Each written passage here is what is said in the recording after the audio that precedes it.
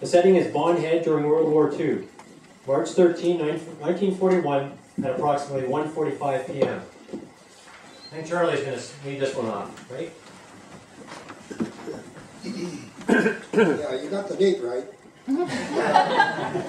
I was attending SS number 11 at the time, and during the noon hour, we rode in the playground, and I can remember as plain as it was yesterday, looking eastward over 27 Highway, and it was very common at that time to see training planes in the air. Either Ansons or Harvards were always in the air above.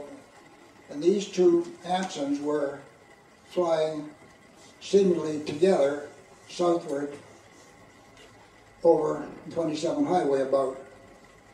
And as I watched, all of a sudden, fragments of metal started to fly in the air. And immediately those two planes started to tumble downward. They disappeared out of sight behind the horizon. One of the planes crashed just south of the Yates concession, east of 27, went straight down into the ground. The engines were 6 feet in the ground when they were, and all 4 crewmen were killed. The second plane traveled southward and came to rest on the hillside south of the Gummerson Barn. Incidentally, Gummerson Barn has disappeared. Did you notice that? This plane landed upside down on the hillside south of Gummerson Barn. Landed flat on its upside down.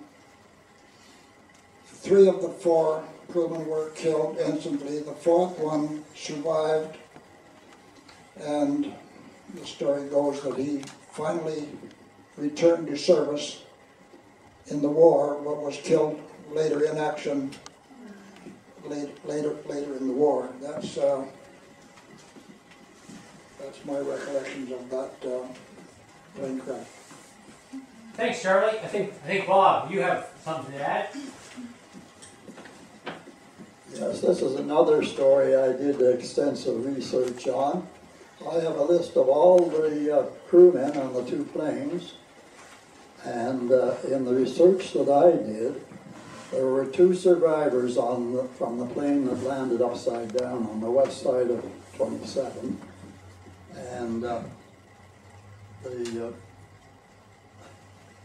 one died on the way to the hospital, and the other was aircraftman second class J.L. Flower, and he was 19 years old, and he came from Eastleigh, Hampshire, and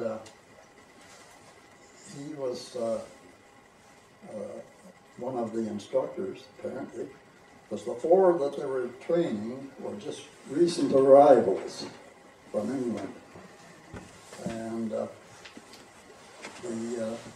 the funeral service for the 7 deceased was held on Monday, March the 17th, 1941, during the worst blizzard of the season.